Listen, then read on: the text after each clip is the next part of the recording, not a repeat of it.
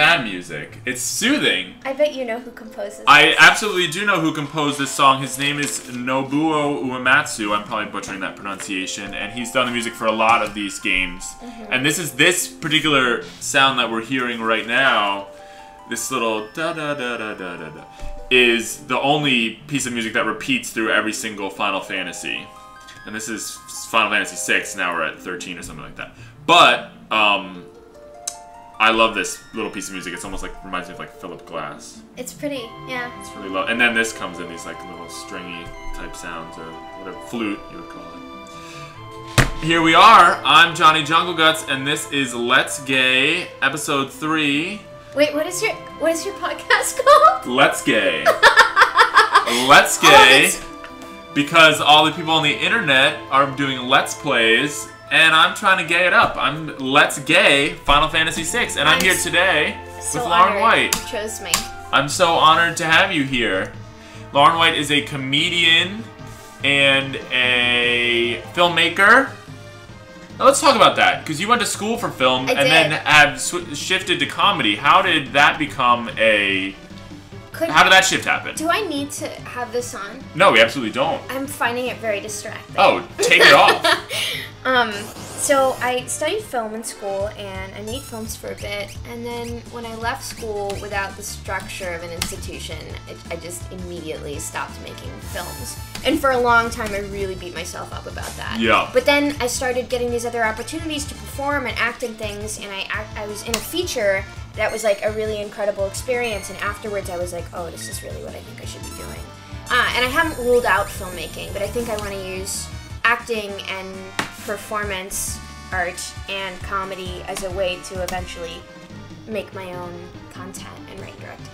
Yes, but we do that to ourselves. I mean, I went to school for art, yeah, and now I'm pretty much just doing, you know, nerdy organizing, podcasts, and interviews. And for a while, I did think to myself, why am I not drawing? Why am I not making visual object items or doing something that would more typically be considered performance art? But we do that to ourselves with our degrees and our backgrounds in sort of an unnecessary way. Yeah. It's like just another way to sort of like yell at yourself. But I think you do a lot of stuff. Like, you've consistently drawn animals all the time. And not that consistent. I probably haven't really done, well, I've probably done a little here and there, but I haven't been drawing animals a lot in the last couple years, I would say. I mean, unless you consider Pokemon to be animals. I mean, that's a whole other conversation. You do. Now, you said you were in a feature that really sort of affected you and made you want to keep doing acting. What was that project? It's called Present Company Excluded, and it's directed by Cal Arts alum Jenny Hachadorian, and produced by her husband Aaron Murtaugh, who I continue to collaborate with on stuff. And it was really special. She just came to me out of the blue like 3.5 years ago and was like, hey, I wrote this script and I want you to be in it. And I read her script, and I was like, oh my god! And I got very excited, and I said, of course I will do this.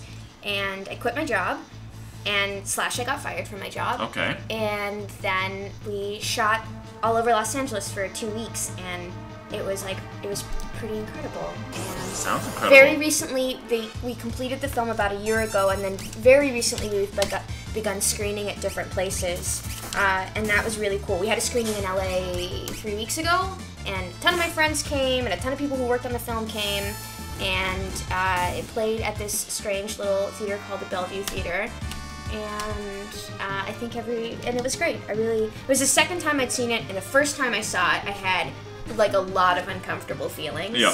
Where I was like, oh my god, like you're very big on screen, like you are large, and that was hard to watch. But also I was like, I thought I had done a terrible job, and then I watched it again, and I was like, oh, I'm actually really proud of this performance. It's kind of singular and weird, and I think I'm really a character. But the first time I saw it, I just saw myself acting and was really not pleased with anything I was doing, which I think kind of ties back into like, I don't know, high school messes you up.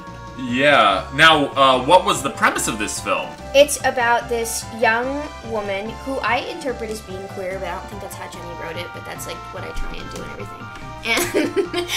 And she's... Let's gay! Yeah, exactly. And she's she's having this. She's just graduated. She's working in a foundry where she like makes sculptures, or she like bronze sculptures for people's yards.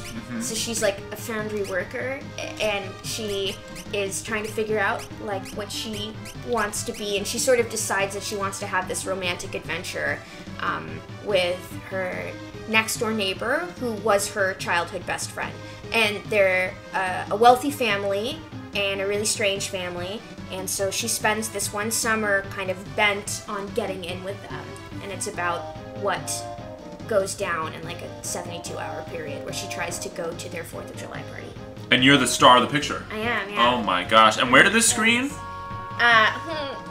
It's at the Bellevue Theater here, Uh-huh. and at a couple other film festivals whose names have escaped me. Oh, cool. Yeah. That's really cool. Yeah. And you also do comedy now, to an improv even. I So do. you've really gotten into acting. I have, yeah. Yeah. I've been doing improv since school, but I encouraged my mentor at school and the woman who led the institute-wide course, Sally Merkel. I was like, hey, I hate UCB because it's all straight guys who are like, my girlfriends love me. And Oh, boy. It was more, yeah, it was bad. It was bad. So I was like, please teach something, because I miss you and I miss the way that you teach, and I want to find like a space to do improv that's not like entirely dominated by white guys. And so she started, I encouraged her, she started this class, and it developed over the last like 3 or 4 years, and now it's all girls, and it's called Girl Crush, and we teach a workshop at the Women's Center for Creative Work, and then we perform there regularly, and it's been really fun. It's been really, yeah, it's very exciting. But let's talk about this. There's revenge comedy, I would almost call it, that happens sometimes in stand-up, where people take things out on their ex-significant others. What is that about? Have you seen that before? Because I feel like I've seen that a lot. Like in improv? I mean, Or it's in, what like, you were. stand-up? It's almost what you were talking about. The guys come in and they talk about how much their women. You said it was about how much their women love them. Is what like you guys heard. in these improv classes they would come in with like so much confidence about how funny they were, and I would always be funnier than them, so it drove me crazy. And they would like, I felt like the basis for them like finding themselves really talented was just like, my girlfriend thinks I'm hilarious. Oh, I see what you're but saying. it wasn't necessarily like that was brought in, but always in exercises or in work, like in UCP in particular, which I'm not trying to hate on, like they do plenty of great things, but I just didn't have good experiences in the classes I was in, and it was like mainly white guys, and I was like, fuck this. So anyway, whenever we do exercises, like you always get kind of pushed into these roles where you're like someone's girlfriend, or like someone's sex object, or someone's mother. Like Okay. you're never in a scene with a guy where they don't like make.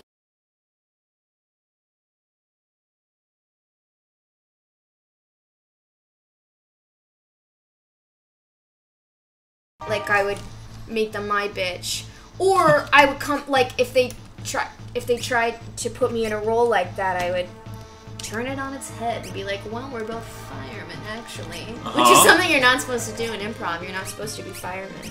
No, you're not supposed. You're not supposed to be like. When I have this joke with my friend where we'd be really bad, where we're really bad improvisers with each other, and like somebody suggests something, and you're like, "That's funny. You just said that we're in a forest, because actually we're clearly in my room." Right? Yeah, that's what you're not supposed to do. You're supposed to roll with it in improv. You're supposed to say yes and. Anyway, so we started this other group because I was like, I can't do this any longer. And it's great. It's been really fun. We have a lot of girls show up. It's open to boys too, but it's been mainly women who take And this our is class. Girl Crush. Yeah. And it's at the Women's Center for Creative Work. That's right. Do you want to talk a little bit about the Women's Center for Creative Work and the kind of stuff they do, just briefly? I wish I was. More not. You don't feel knowledgeable enough. I don't, and I don't want to speak like a representative of the work they do, because they do a ton of stuff. A ton of stuff. And I know I'm only a small part of it. But they are sort of like an enormous resource for community building, and they do a lot in the neighborhood, in the surrounding area, Frogtown, and they do a lot of performance-based work, and they bring in artists, and they bring in speakers, and then they have like a bunch of fun classes, and so it'll be like knit and watch a movie, that's not a class, that's an activity. Or Sure. they have like a collage night, or they do all kinds of stuff. So that's a fun place, and I think go. Oh, I love to go there. I went there for my Did you friend Guan's. Had an art show there, and then also, they did a talk on Wonder Woman there. That was really cool. On what? Wonder Woman. Wonder Woman. Oh yeah, of course. Who I'm repping right now with this lovely little tiara headpiece. Okay, I have a real question about it. Do you ever watch that? No, I tend to just buy new ones because I don't really know how to wash it. It's hard to wash. It's definitely a costume item, so I'm not really sure. Where do you get them? I got the Wonder Woman costume, the first Wonder Woman costume from a lady from eBay, and it was so magnificent because the posting on eBay said the title was Wonder Woman sexy drag stripper erotic nightwear, like Wonder Woman really taking advantage of potential buzzwords. Yeah. Wonder Woman encompassed almost any situation in the title of the item title of this ensemble. It sort of was everything, Wonder Woman could be anything through all these different modes. So I bought it from this very nice lady who made it for me custom in and I think she was somewhere down south. She was so nice and fast too. Because I originally got it for a graduation performance at our college graduation, and I needed it in about a week. I had to get it together, and she got it right to me. Now let's talk about comedians just a little bit more. I've heard people say or make the case that tragedy and comedy are very similar, and all this type of stuff. And comedians are sort of like a lot of comedians are sort of a little bit damaged. Would you agree to that? Absolutely. You would agree to it. You would agree to it. For myself, yes. And probably a lot of other people. Yeah, yeah. And what is that? Where does that urge? Like, I don't know. I always think this is kind of a cliche question. I saw an interview with Joan Rivers where she was laughing at the fact that people always asked her, "What makes you funny?" Like in this really like heavy way, like what makes you funny? What happened to you to make you funny? Yeah. And Joan Rivers is just like, I'm just so shallow, which I think is not even quite true, but that she thought that was a ridiculous question. But what is it that drives people to want to make tons of people laugh, do you think? Oh, I think I have like a clinical problem where I need an amount of attention that's absolutely unhealthy. Yes. And I felt that way. That's something I've known about myself since I was like 4 years old. Mm-hmm. I was like, this shit is crazy how much I need people to pay attention to me. But also I had 3 sisters, and I was like, when you have a lot of siblings, like you get overshadowed easily, or like everybody has to be identified in this certain way, like, and my sisters were like really athletic and popular. Oh, athletic. And so I got to be the one that like read a lot and was funny. So that was part of what molded it. And also I need a lot of attention and focus. So that comes out of it. And I think, like, I'm not necessarily saying this for myself because it's a little melodramatic, but I think people develop a strong sense of humor, or like that kind of like a willingness to really laugh at themselves in the world as a survival tactic. Mm-hmm. Mm-hmm. So I feel like some people come from really damaged places, so they that's how they survive. Yeah. Mm-hmm. I mean, it's interesting because I'm also a very loud person, but I don't think I developed it until high school. I remember I got an award when I was in 8th grade. They gave awards to everyone in the class, and my award was for being a silent leader. I was a silent leader. Is that true? That's true. And at that point, you weren't loud. I was not loud. Where did that come I was from? still manipulative. I was manipulative, but I wasn't loud yet. But now I'm just as loud as can possibly be. It kind of annoys me how much I am that same way. I need and crave attention.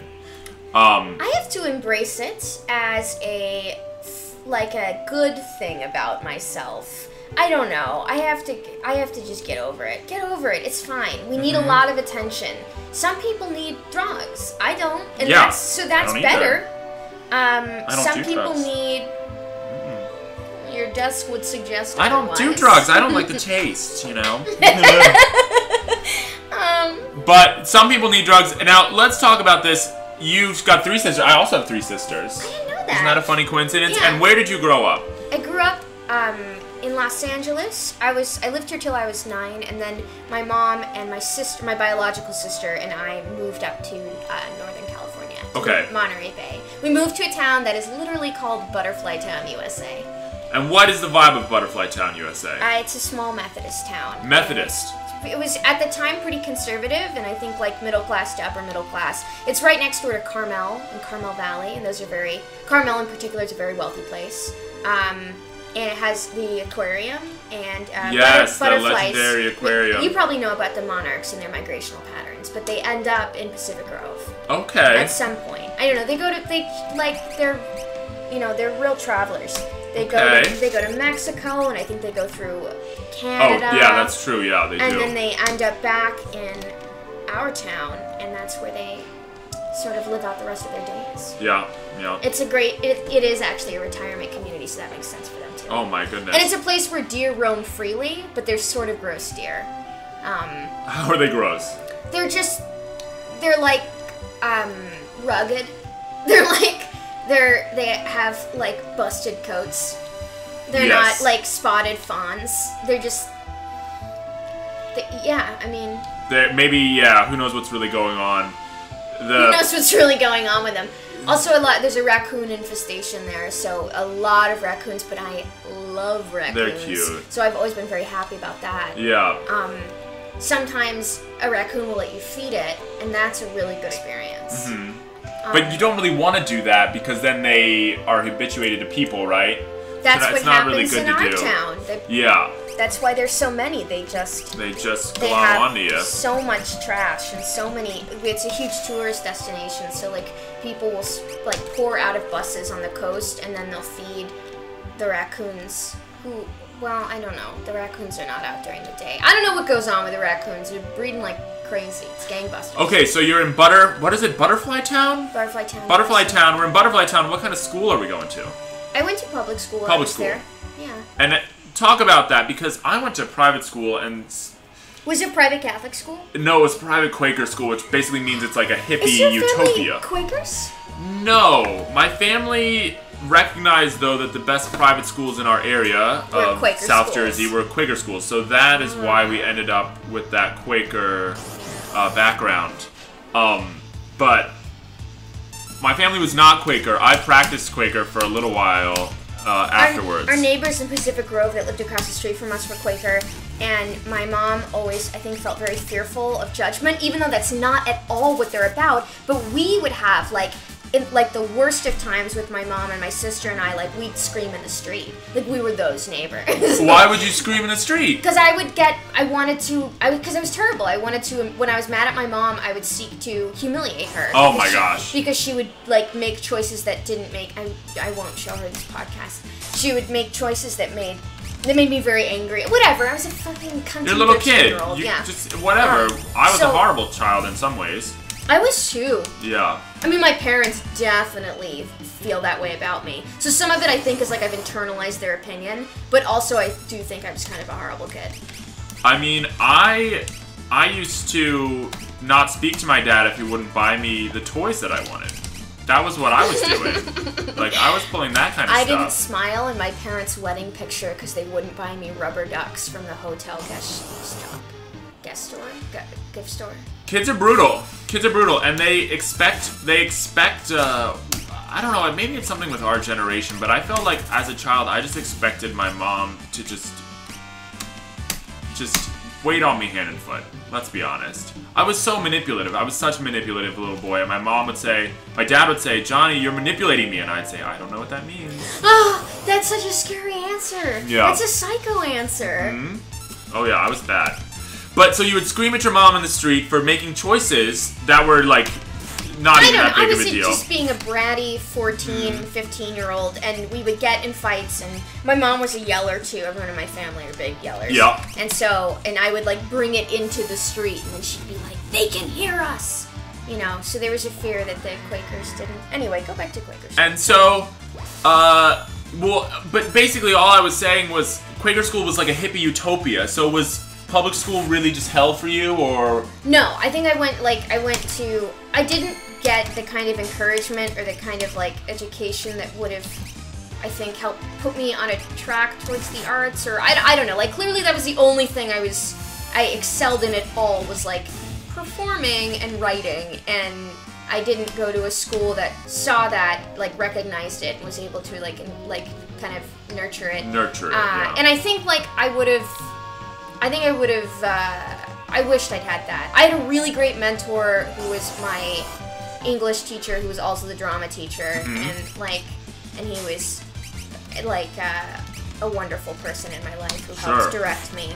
But but it wasn't like a hellish public. It was just like a really, it was like a nice community. Everyone was very nice, and I didn't have like this typical high school experience where, because I wasn't popular, I had a terrible time. And then, but at some point you got interested in filmmaking. Yeah, my sister's a professional skateboarder, and she was traveling around the world and skating, and then she would film all of her friends, and she would make movies. She'd make the skate videos for all of them. And then I would sit in the back of a room with a bunch of boys and her and just watch them watching the videos they'd made. And I became like really transfixed with what she made. Like, I loved that she would put music to this motion and that it would be like really hypnotic. And I loved watching her work, and I also just thought that it was really badass. So I expressed interest, and she let me start using her camera, and then my dad got me a Super 8 camera, so I started working first in film, and I would like just get high with my friends and go to Carmel Valley, and we'd like film ourselves, like walking through old houses and sort of a non-linear narrative. Yeah. Which is how you probably got into Cal Arts. And then for my senior project, I made a movie about purchasing weed for my grandma who's dying of cancer, and then and then I just sort of shot us getting high together and talking a little bit, and it was like sort of my goodbye movie to her. And I think that was something that I submitted to Cal Arts. And then I made this other like long kind of video poem. Yeah, so like it was shot on film, and it was non-linear, and it was sort of poetic. And I'm really surprised I got in. I really am. I don't think my work was that strong at all. I think what you just described to me is super Cal Artsy, though. Sorry, I'm trying to open this window. Also, I know I wrote a horrible essay. I talked about Jurassic Park in my essay, but not that I had anything interesting to contribute, like to a conversation about Jurassic. It was just bad. It was bad. I'm very surprised. But they let in some other people in our class, and everyone was like, how'd that happen? I remember being so confident I was going to get into Cal Arts. And which is funny because I didn't get into a lot of other schools I applied to, and then I didn't go to Cal Arts because it was too pretentious for me. And then I just dropped out of the other art school I went to. Where were you? Savannah College of Art and Design, which is totally boring. It's like a for-profit art school. I don't know anything about art schools. Anyway, and then I reapplied to Cal Arts and Hampshire College, and I didn't get into Hampshire, so I had to go to Cal Arts, and that was just how I ended up at Cal Arts. Do you think it ended up being the best? Absolutely, I really ended up liking it. Yeah, to me, you feel like you're somebody that really stood out to me, and I also feel like you're someone who really took advantage of your experience there. Like you're always doing stuff, and you're always putting yourself out there and trying to get the attention. It's the attention getting. But there's a good side to it too. Yeah. Is what you're saying is that it's not bad. Community. It's not necessarily a bad thing. It could build a community. It could build a community. So what kind of filmmaking were you doing at school? Though I know a little bit of the answer to this question, but tell us a little bit about that. Tell me your answer to the question, because Because I don't feel like I ever showed anyone my work. Actually, now that I think about it...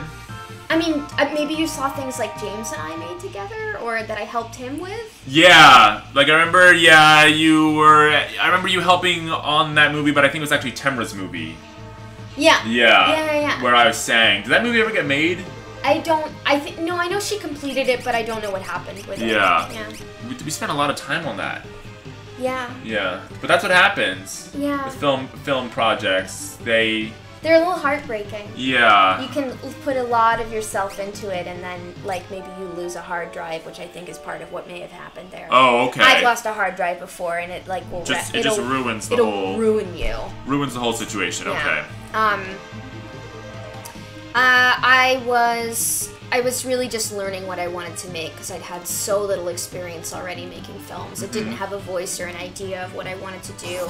And I remember I did like a little, I think for my thesis project was a narrative short basically about my mom and my sisters and I, but sort of like played out to an extreme. And I wrote like really fun characters for that. And I never finished it, which I still like sort of plagues me.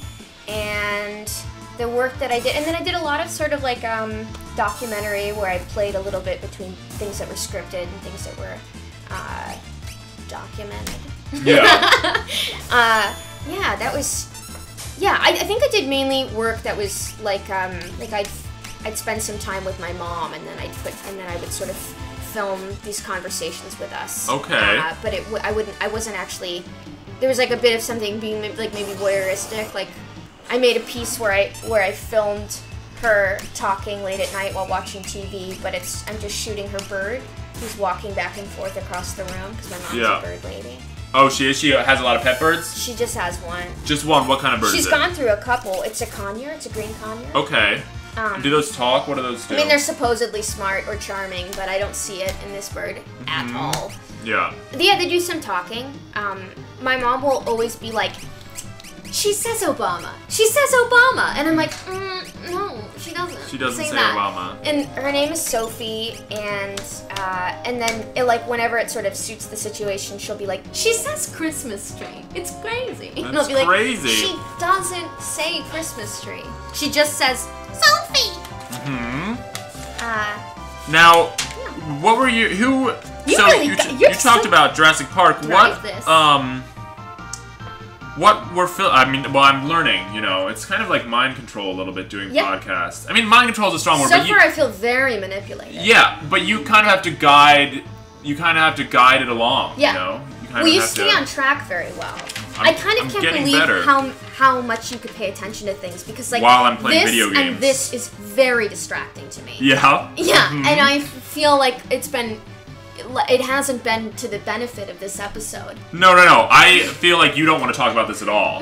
No, you're really not interested. I don't have anything to say about this. I mean, I don't know if I care about any of this. No, you don't care about any. I don't blame you. Well, I like that the monsters stand. Yes. I like that they don't actually attack. Yeah. And then it seems a weird static. Easy. Like you're just like arrows. It's sort of like chess. It's the way that the game is played. It's not about small motor skills like say Mario Brothers would be. Do you have any? What was your childhood relationship to video games? Like, were your parents okay with it? Did they let you have it? Did they not let you have it? Dad's house, no video games. No, there were, but we had like really limited screen time.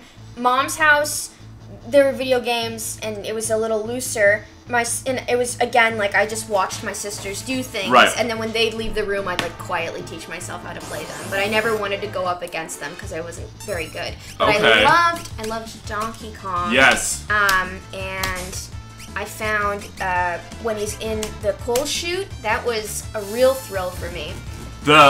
He's on a cart, maybe. Yeah. Yeah, that's really amazing. That's a really fun level. And I always thought the idea of bosses was really funny, and I still do, and want to like incorporate that in my comedy. Yes. Like, having a level 4 boss is really a funny idea. Yeah, we're coming up on one of those. He's a martial arts master, and he is feeling vengeful. We are going to see him soon. Are these just like? I think these are evil plants. They're like plants that are attacking us. Is the best way I could describe what these things are. They look like calligraphy. Yeah, they're very sort of abstract. This game is 20 years old. This is 20 years old? Yeah, this game is over 20 years old, and this is actually an updated graphics version of it, but really, the graphics are not even that much updated. You want to come up here, buddy? Why don't you come up? And so there's definitely like a weird quality to it. I mean, the reason I'm playing the updated version is for some people, I think looking at the old one would be like, almost like looking at a cave painting. But anyway, Donkey Kong is so magnificent, especially because when he's in the cart, he can jump, right? Yeah. But why? How can you jump when you're in a cart? They never explain that. But when we play video games and these surreal things enter into the picture, we just because we're trying to get from point A to point B, we just accept them. Yeah, but it also makes me nervous. Yeah. When he would jump in the cart, I'd be like, laws of gravity are not applying here. Absolutely. And I would always be like, why hasn't he shifted back? So, and also there was a lot of things like cartoons always made me feel like kind of sick to my stomach. Yeah. Like I don't like things being trapped in a space. And I don't like, there's something about... It made you sick to your stomach because it was in a box of your TV? No. No, I just always feel like cartoons are like they're always in a house that never ends. Oh yeah, like Tom and Jerry. Exactly, like Tom and Jerry. Yeah. Also like Wile E. Coyote, I can't handle it. I couldn't watch them go through this dog and pony show one more time.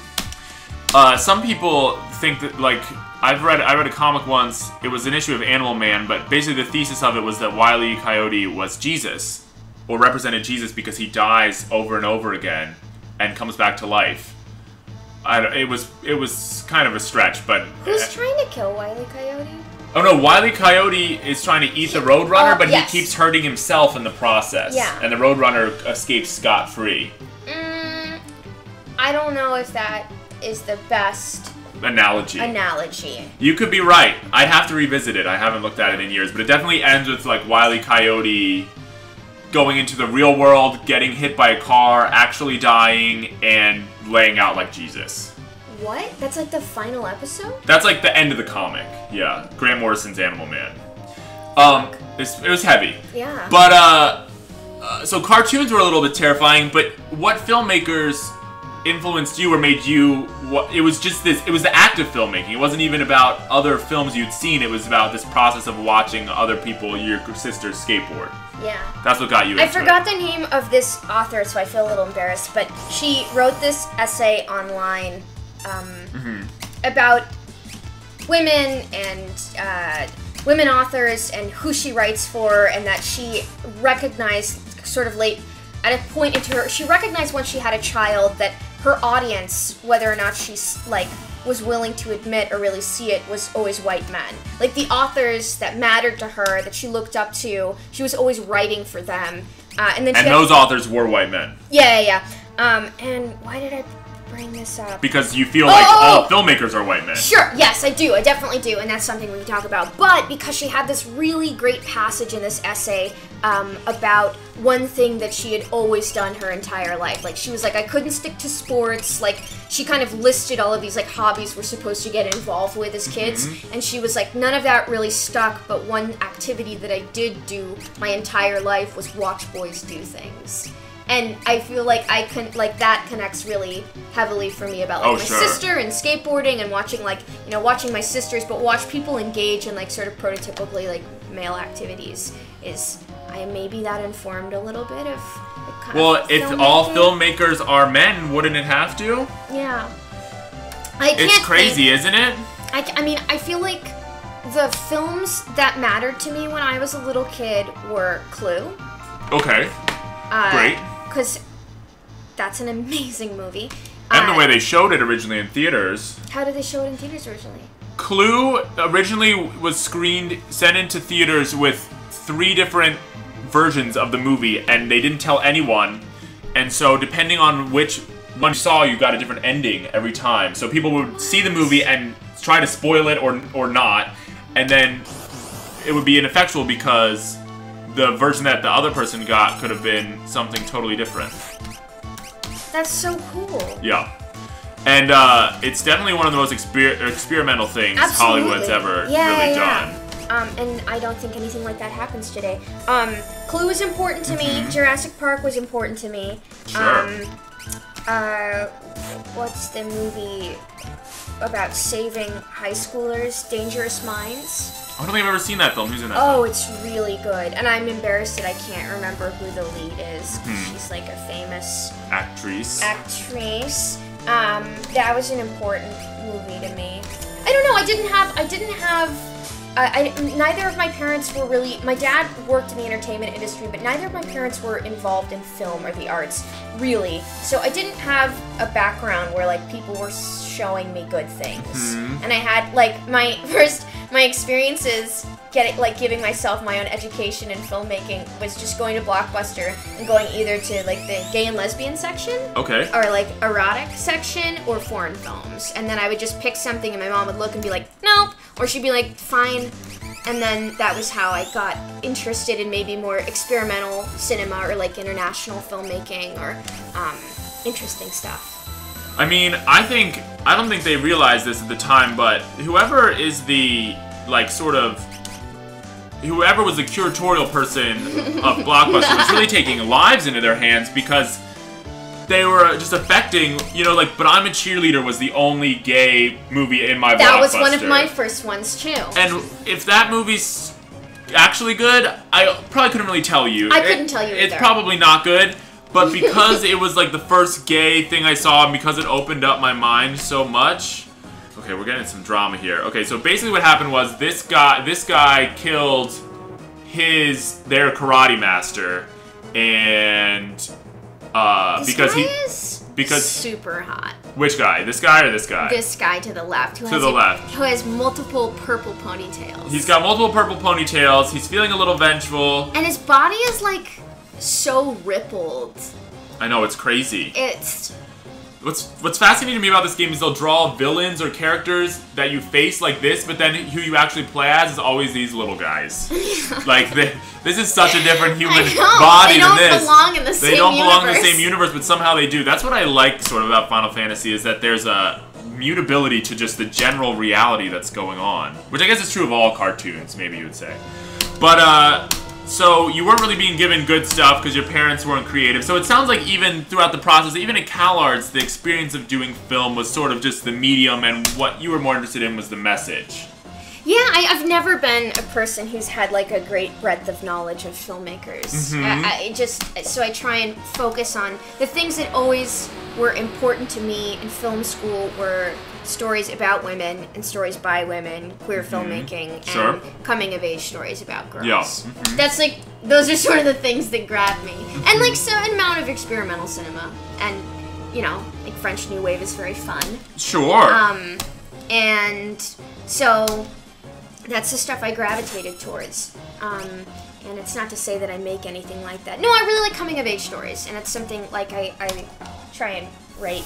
I want to write eventually a coming-of-age story about girls. That sounds pretty good. Yeah. So what about comics? Were there any comics that really influenced you? My sister read comic books. I did not. Oh, well, we could talk about that. Oh, I meant comedians.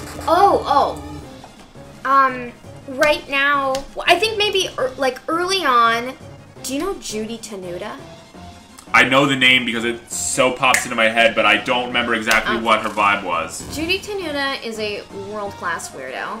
And my mom she would make us listen to her audio tapes when we'd go on car rides. She plays the accordion, and she had, like, her whole thing is to be, like, over-the-top obnoxious. And she has, like, a speaking voice, and she sort of speaks like a piggy and talks about being, like, a piggy a lot. And it's really fun, and it's really like, you, like a second into it, you're like, I can't do this, or you're like, I'm on board. So she's from Chicago, and I think she has sort of like, it's like a little vaudeville. So I would listen to that as a kid, and then, this is weird, Smothers Brothers? Do you know the Smothers Brothers? Our friend Megan Tryon, is she related to the Smothers Brothers? I have no idea. I think she is. Is she really? Because I don't know who they are, but I know that they're connected to her somehow. That's so funny. I'm just going to turn the light on, but keep telling everyone who the Smothers Brothers is. Well, yeah, like my mom's father was into musical theater and comedy, and he produced a lot of it. Like, that was his. What's going on there? I think we live beneath like a laundry or something type vibe, and they're like steaming things in there. Oh my gosh, that is so cool. And this weird steam comes into my room. Oh my goodness. I don't know if we can show that to the audience here. Let's just see if we can get a little we can do shots here. Very cinematic, this podcast. You can kind of see it. It's not coming in as much, but anyway, yes, steaming does occur outside my apartment. So Smothers Brothers were like very, I don't know what kind of comedy it was. It's like 1940s comedy. I see it though. I see it in you a little bit. Where they, yeah, totally. It's embarrassing, but it's definitely influences like how I talk. Where they would just, it was just two good old boys on stage, and they would do a lot of musical comedy and a lot of like Who's on First kind of stuff. But is that them? That's not them. No, they didn't do Who's on First, but I mean like their sort of like repartee was like that. Like, you know, like they were always like banging around and messing things up and having to start over again, and they like played instruments, but they were like, they still sort of stand up. Like I could still listen to them. It's really like wholesome and good natured too. Yes. And they're like maybe an example of men that I can like sit through. Sure. Like male comedy. That's not entirely true. Anyway, so that was important to me. Yeah. And then Margaret Cho was the first big comedian that I discovered on my own that like really spoke to me and blew me away, and I'd listen to her stuff and cry. And I got interested in her when I was probably 15. And cry. Oh yeah. Cry laughing or cry? Both. Yeah. Like, because she talked a lot about like eating disorder stuff and body image stuff. I mean, she went into the whole like canon of like shitty young girl issues. Yeah. And I was like, relate. So that was really, she was really important to me. And also that she spoke about sex and sexuality and rape and just like everything. Really. Fearlessly, and I thought that was really brave, and I think it helped me kind of process and go through a lot of stuff. So Margaret Cho, and then I got retweeted by Margaret Cho once. Did you really? Bragging right now, but what? Do you remember what the tweet was? Oh, just something. It was about Margaret Cho. I said something like, "America doesn't deserve Margaret Cho, but we do need her," or something like that. Oh, that's really nice. I was like, that's a nice little capsule. I was like, whoa, Margaret Cho and me are existing in the same universe right now. You are. Twitter can kind of do that. My friend just got retweeted by Maria Bamford. That's cool. But I think it was a similar, like she was just talking about how great Maria Bamford is, and Maria Bamford was like, yeah. Which I like. Maria Bamford is a huge person to me. She's very important. Absolutely. She's probably the most important comedian to me thus far. And yeah, when I started listening to her maybe 4 years ago, and then I've just watched her career take off, and it's been like really. I feel very emotional about it. I think like she's really incredible, and I think she's changing comedy in pretty big ways. And I also think that she's bringing in like, I think being a person with like significant mental health issues of my own, like it's it's really incredible the kind of work she's doing. And Maria Bamford has mental health issues. I don't really know enough about her personal deal. Yeah, she talks a lot about like she kind of does this nice play between like talking very. She will wrap up what goes on with her really well into a joke. So you kind of have a moment you're like, did she just say she's bipolar? She did. Yeah. But like she's done it in a real clever way. Yeah. And how has because I'm familiar with some of Maria Bamford's comedy, doing impressions of people on like $1 Million Listing shows talking about their houses. But what has she started doing any like movies or TV, or is she just taken off as a comic? She did. She had a bit role in Arrested Development. Okay. And they did their like final. Oh yes, season. I remember that as the Invisible Woman. Yeah. What was her character's name on that? It was such a funny name. I can't remember. It was hilarious. Name was like Tawny. Yeah. Right? Oh man, she's good. Oh my, who are these guys? Who are these little squirrels? I don't know. I mean, we're just out in the world right now. We beat the boss. We beat the muscly guy that you had a crush on. Sure. The thing that I always wonder and think about in these moments, like when they disappear like this, like they're about to do, like here comes a guy, disappear, I bet he's gonna disappear. Is he dead right now? Did I just kill that little raccoon? I feel like it's sort of ambiguous. Yeah. Or did he just sort of... He just shooped back into the ground, or he just disappeared, or he just gave up, or... I mean, it's not completely... It's really, like, unclear, like, the... I don't like that she is just walking into land masses and then now we're in another place. Because it's not clear to me that's an entrance. Yeah, I mean, that's, I think, part of the 20 years old problem. I mean, it looks like it looks like, to normal people, this looks like a cave painting. Like, not not this, but like the original version, like it just like this, it just seems completely uninterpretable to you.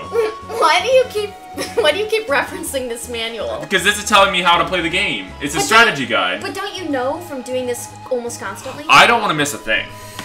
I don't want to miss a thing, Lauren. Because this is a Let's Play. We're trying to teach the children how to beat Final Fantasy today. But we haven't done a lot of that so far. It's all been happening right here. What will they be watching? They'll be watching me get through the game. Oh, and then us in the corner? And then us in the corner. See, I'm not a very good filmmaker. No, you're... Well... well, that's good then, because now you're in comedy. That's right. You're in the world of comedy. On the comedy. So let's talk about that. Let's talk about women and the insanity of you know, all, because you said most comics and most of comedy is white guys. Thank you for handing me this. Yeah, I was done with it. Which I, of course, am. So I actually don't believe most of comedy is white guys. Okay. I think there's a strong history that's maybe unheard of, or it's not sung There's enough. hidden histories, there's a long history of women and of women doing comedy, and of course, like, a lot of really powerful, important, momentous people of color doing comedy. Oh yeah. And it's not the history of white dudes. It's not. There's definitely some serious exceptions, even in the main frame. But like, those are exceptions, right? Yeah, we use the term exceptions, especially when you're talking about women. Women are more than half of people. Yeah. So when they get contextualized as a minority, then we've really got a problem, right? Yeah, we've really got a serious issue on our hands. I didn't actually know that. Whoops. Didn't know which? That women are more than half of people. I mean, there are more women born than men, as I understand it. Yeah, women are the majority, scientifically. You know your stuff. You know your statistics. Let's hope so. Let's hope I'm not just, making stuff up over here on this Final Fantasy. I mean, it's really important when you're playing Final Fantasy to have all your biological facts about the universe completely right. Yeah, you have to have those straight. So these guys up here, just to take a break. Let's absolutely take a break because we're getting into some serious plot points here. Basically, what this game is about is there's the government. Okay, the government. They're trying to reverse engineer magical creatures to create weapons. We are the returners, this little crew we're seeing here, who are resisting the government. She has magic powers, and no one understands why. There hasn't been magic in the world for hundreds of years. Wow. So now we have just gotten here to Bannon, or as a kid I always pronounce it Bannon. I don't know why. French. Who's the leader of the returners, and here we go with a little plot point. So this is the girl, the one to whom the Esper responded. Ask some questions. Is this her? That's her? That's her, yeah. Okay, so something I like is when we have this, tableau up here. The text, the dialogue. They're illustrated in a completely different way. Mm-hmm. Reality is mutable. It's, like, really funny that it almost feels to me like we don't have the time or energy here, so we can do it up there. Like, does that... Yes, well, at the time of this game's creation, they didn't have the technology to do it down here, and they could only do it up here. Yeah. When they did it up here, then it looked even like this looks like way more. I mean, when they did it up there, then it looked like more like the artist who designed all these characters was very influenced by Gustav Klimt. So the older drawings, you can sort of see it here in some of this patterning. It's like face shape. And here, the little circles. Yes, I also named all these characters after dear personal friends from throughout my life. Oh, you can name them. Yeah, you can name them. I know who Bertel is. Yes. But Banon... he's not a playable character, so we can't name him. So you can't change him. But, yeah, I love the face changing because it's like that thing I was saying. It's like there's no clear version of reality in this world. There's drawings, there's these drawings, there's whatever, there's all this weird stuff. And they're all simultaneously existing. Yeah. And that's part of what I like this game, is that the main character is female. That was the first for the series. Okay, so who is watching this podcast? Is it people who want to know more about this game? It's a combination, I think. It's a combination. Because they're gonna be like, was this a comedian? She wasn't very funny. Oh, I don't think that's the... Well, I don't know. But that's always how I feel when people, like, approach me to talk about comedy. Is like, I'm not, like, I didn't approach you to do stand-up. No. I approached you to talk about your life moments that you're going through. But it's so much pressure. It is pressure. It's pressure when would you say it's a pressure when you are considered to be a comedian to always be funny? Absolutely. Yeah. And it's not even like I don't consider myself a comedian yet because I don't do stand up. I do all these other I have all these other ways of doing it because Improv. I'm very scared of stand up. But if somebody else called me that, then I'm like, fuck. And also like when you're in a conversation about comedy, or this other funny thing happens when people ask me like, what do you do? And I'm like, well, I do comedy, I do this and that. And like if it's a dude, they're always like, yeah, I do comedy too. And I'm also a producer and I'm also a director and doing some entrepreneurial work. Sure. And but I do comedy also. What kind of comedy do you like? And it's like, I don't know what that question is. That is a weird question. What kind of comedy do you like? This is the kind of stuff Maria Bamford takes apart in like gorgeous ways. Yeah. I mean, the only way I can ever answer that question is by saying like people that I really enjoy. Good response. Because I can't quantify comedy. Yeah. Didn't they say, I always remember in like high school, stupid people would say things like, there's only 3 different types of humor or comedy. Do you remember people saying stuff like that? I don't know. That sounded like the biggest bullshit I've ever heard in my life. What were people telling you? I don't know. It was like something to do with Shakespeare. I don't even know why I'm bringing this up. But, yeah, those were the theater kids, and they had some real bombastic. They had some bombastic. But were you in that? You were in theater in high school? Of course, Nadoy. Yeah. Yeah, I did theater, and I did musical theater, which I actually miss a lot. So now I just do karaoke, and then pray that somebody will be like, I'm a representative of a label, and I really liked what you just did. You're a fabulous singer. I've heard you sing. Betty Davis eyes. Sing karaoke many times, and I've always really been blown away by your professionalism. Thank you. That's so sweet. Being a singer. I really like to put on a show. You really do. I mean, yeah. I remember one time doing karaoke with you. I mean, it was at like a big bar where there was like lots of different karaoke. Like, it wasn't like we were in a room and we could do a million songs. We each pretty much could only do one song. Yeah. And you showed up a little late. And so, like... I'm worried about where this story may be going. We had to wait a long time to listen to you sing, essentially. Or if we wanted to stay to hear you sing, we would have to stay a long time. And I was like, no, we should stay. It's gonna be good. Oh. And then it was absolutely fabulous. Was this in Burbank? Yeah, we were like somewhere not where I'd ever been before. Because there was a really cute like group of queers that used to do. It was definitely kind of gay. I don't know. This place called like Midnight something, and Amy Gogan was like the she was the one who like had told us about it. She wasn't there that night, but she's the one who. Thank you for encouraging people to stick around for my performance, because it's a kind of performance that I don't otherwise get to indulge in, and it's truly therapeutic for me. When I'm very upset about things, I'll go do karaoke by myself at Small Cutter. I sing so much. It's funny being someone who's a singer and not using it as a regular talent. Sometimes you feel like, oh, maybe I should be doing more music right now, other than just screaming into my computer, but... I never feel that way, actually. It's like, it's compartmentalized. Like, my musical things go directly into karaoke, and that's the only place I exercise them. Or, like, I sing in my car a whole lot. I also talk a lot in my car. Do you talk? You don't drive. I don't drive. I haven't driven in like 2 years. It's crazy. Where do you get to talk to yourself alone? Yeah, I do it. I do it in the shower. I've gotten busted for doing it. I also pace like a cat sometimes. Do you have conversations with people who aren't there to yourself? Can't say I go that far. Do you go that far? Absolutely. I can't control it.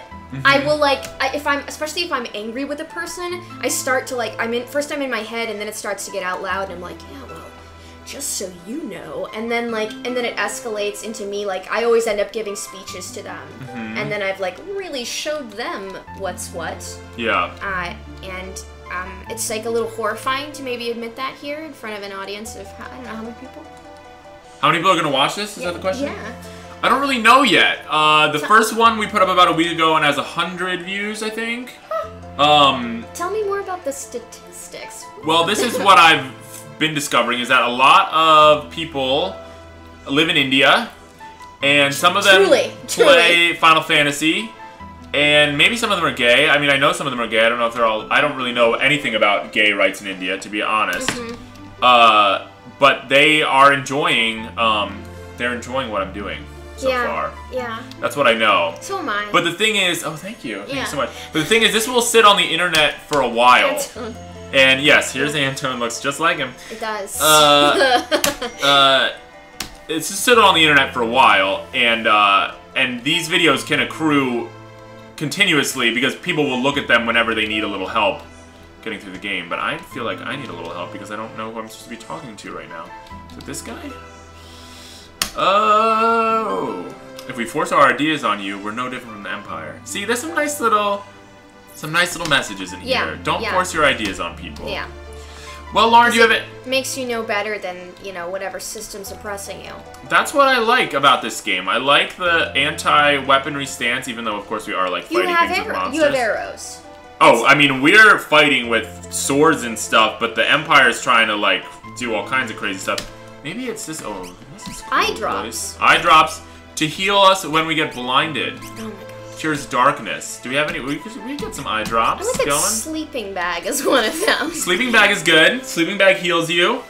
What's a... Tent is a little better than sleeping bag. What's a tent? Tent is... it basically heals everyone in your group. Oh, whoops. Oh, a certain amount of all their health back, and a certain amount of their magic points. Essentially what a tent does.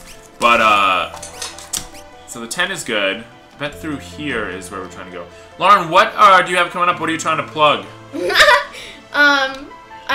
So my girl crush, the group that I'm in, is doing a series of workshops through the Women's Center for Creative Work in Frogtown. And they are beginning in January. I wish I had the dates. I should know the dates of these things. It begins in January, it goes through February, and then we have a show on the 19th of February, and if you've taken the class, you open for us. And it's really fun. It's for all levels. It's for people who feel like they're performers and people who don't.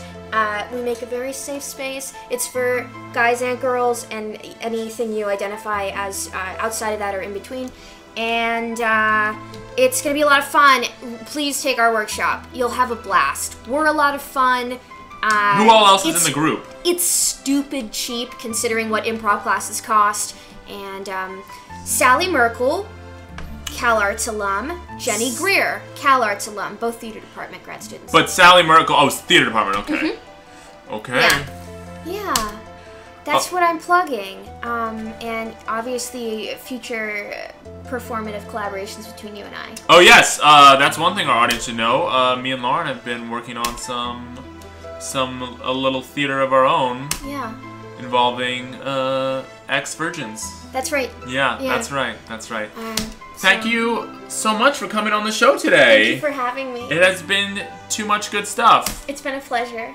All right. Okay. You have a great day. Okay. You have a great day. I'm trying to figure out what the best way is to end these. Oh, you know what? You know what you should do? You should lean in like we're gonna kiss real close, and then it cuts off. That's pretty good. A nice way to. That's a pretty good way to end it. Make your audience uncomfortable, which is important in comedy. Wait here, just hang out with me for a minute more, because maybe we're gonna get to save right now. Oh no, we have to get into this whole plot point. Let's just get through this. Okay. Let's get to a save point. We all know that the Gestalian Empire is using its Magitech power to wage war. Don't like how that word's spelled. Which one? Magitech. Yeah.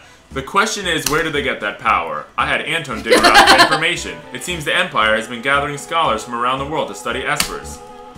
Anton, Narsh's esper was also the reason for the Imperial assault there. Are you saying there's some kind of connection between espers and Magitech? Espers and Magitech, only one possible link comes to mind. You don't mean the War of the Magi. No, that's impossible. My grandma used to tell me bedtime stories about magical machines. Those stories were true? You're saying we're on the verge of a second War of the Magi? It's only a guess. The war took place 1,000 years ago, and every historian has a different theory. But one theory says that energy drained from espers was used to power machines, and that ordinary humans were also infused with that same energy. So that's what Magitech power is. If we're going to fight Magitech enemies, we need Magitech weapons of our own. No! That would bring about another War of the Magi. Then what do you propose? I was wondering if we might not be able to have a chat with an esper. With an esper? Espers are like magical creatures. It's risky, but that esper reacted to Ada before. If we could get it to react to her again, we just might be able to wake it up. Do you really think that would work? I like all these people moving around thinking. All of these, like, they look like Amelia Earhart. They do look like, for a second I thought you were going to say Amelia Bedelia. Do you remember those folks? I do. I loved Amelia. Actually, I did not.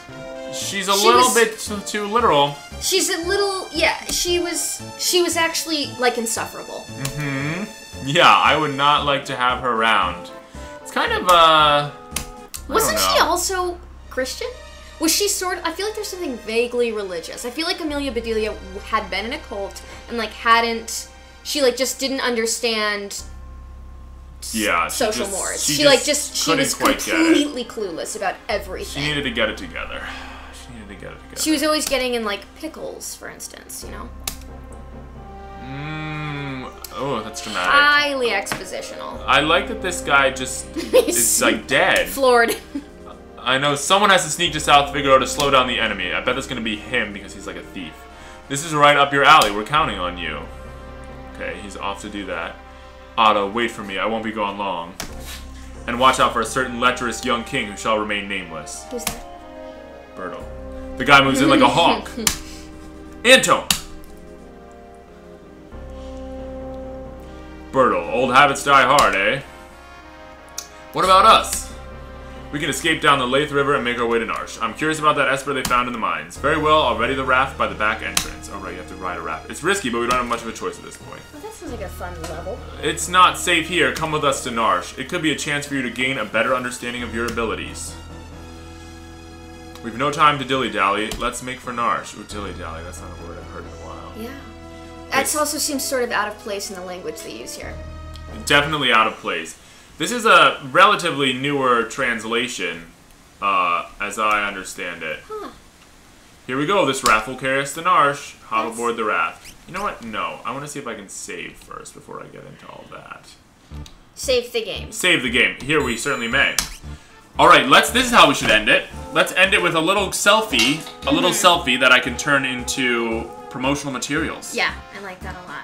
Alright, let's get this going here. You have 43 text messages. Yeah. That's unbelievable to me. It's not good. What's going on? What occurs is not good. How are you feeling about the lighting? I think it's nice. I think it's nice too. I don't think I need the headphones. Okay.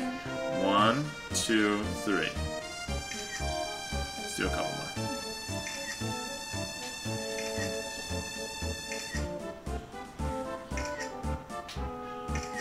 Awesome. Those were nice. Thank you so much for coming on the show, Lauren. Thank you for having me. This has been another episode of Let's Gay. I'm Johnny Jungle Guts, the top-notch gamer. Tune in soon. We're going to have new episodes up every week. Bye. Bye. If I can find the mouse.